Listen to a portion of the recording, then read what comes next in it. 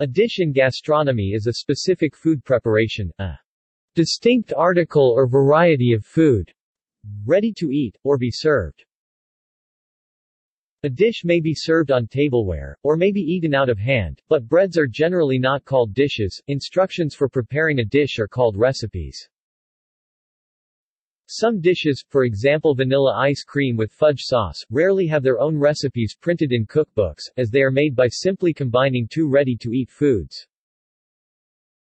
Naming. Many dishes have specific names, e.g. sauerbraten, while others have descriptive names. Broiled rib steak. Many are named for particular places, sometimes because of a specific association with that place, like Boston baked beans or bistecca alla fiorentina. Sometimes not. Poached eggs. Florentine ends up meaning essentially with spinach.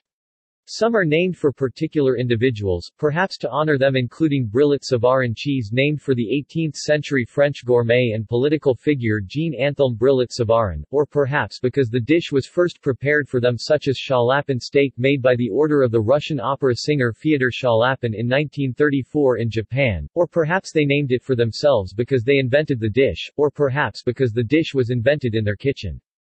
Because of the many stories that have been told about the names of different dishes, it is often hard to know exactly where the names came from. See also: Entree, food presentation, garnish, food. References. External links.